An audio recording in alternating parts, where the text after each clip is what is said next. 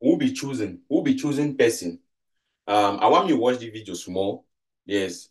Um, the things the way it happen for person where it be chosen by God. You know, as we dey for the world, so people they know they get special give them. People they know they get special anointing. That one actually, we no fit deny am because most of our lives depend. Most of our lives or most of the things that are happening to us, they first of all happen in the spiritual, right? So most of us we don't know some of these things them. But I want tell you say make you watch this video. Just watch and see something. Yeah, Three fine. types of people that every chosen person must be careful of. It does not matter where you are, as long as you are chosen by God. You will come across these three types of people I'm about to talk to you about, whether intentionally or accidentally. As long as you are a child of destiny, you will come across these people. The first group is what I call the Judas group, the Judas kind of people. We call them frenemies. These ones, they befriend you before they destroy you. In most cases, you have a weak spot for them, but they have a wicked spot for you. It is not really difficult to see their true colors. It's just that most people, when they see these colors, they turn a blind eye. These are destiny destroyers. Just as we have destiny helpers, we also have destiny destroyers. They will walk with you and they will labor with you as long as nothing good is happening to you. But as soon as God starts lifting you up, as soon as you start coming out of the cocoon, as soon as you start walking on your God-given assignment or walking on your purpose, their true colors will show and they will start hating anything good around you. And anybody who's jealous of your success can easily betray you. You need to stop compromising in the name of, I have a history with this person. Just because you have a history with somebody, it does not mean you have a future with them. Most people can tolerate you as long as you are a nobody. Most people can tolerate you as long as there is nothing special about you. But as soon as God himself reveal you to you or reveal you to them and they see the greatness that God has put in you, they will have a problem not with you, but they will have a problem with what God has put in you. And trust me, they are dangerous. And how do you identify them? In most cases, they will actually befriend people who have publicly declared you as an enemy. Never trust anybody who calls you a friend yet hangs out with people who don't like you. If you don't believe me, ask Jesus. Number two, and here you need to be very careful, is what I call household enemies. This is not somebody from outside, but this is a family member hating and fighting what God has put in you. This is where a sister fights a sister, brother fighting a brother.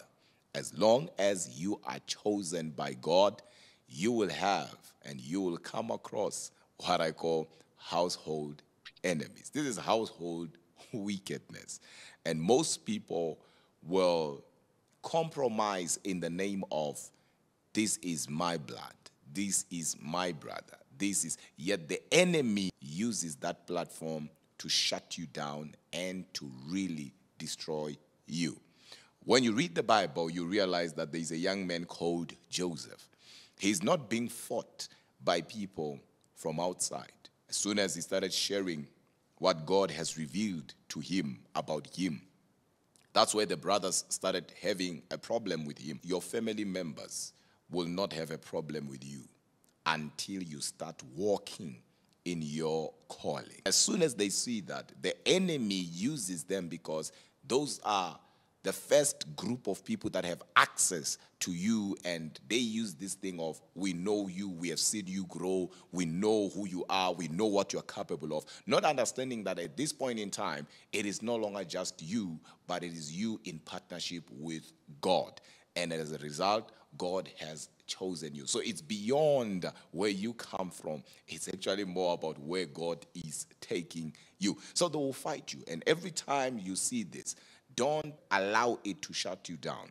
Don't allow it to crush you. Don't allow it to silence you. Every chosen person will come across such. So you need to be careful in a way that you don't allow it to destroy you. Joseph himself did not allow it to destroy him. David did not allow it to destroy him. Last but not least, opportunists.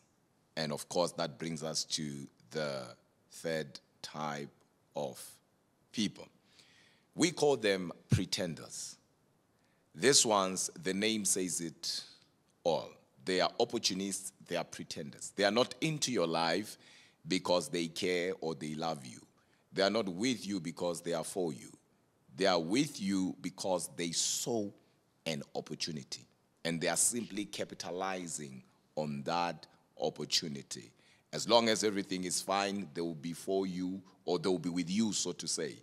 But once things start going crazy, there won't be anywhere to be found. Once you start facing challenges, once you start facing difficulties, they will disappear like they were never there. You call them, you look for them, but they won't be anywhere to be located. You will try your best, but you won't locate them. And that is because they are always looking for somebody to help them further their agenda. I'll also give an example.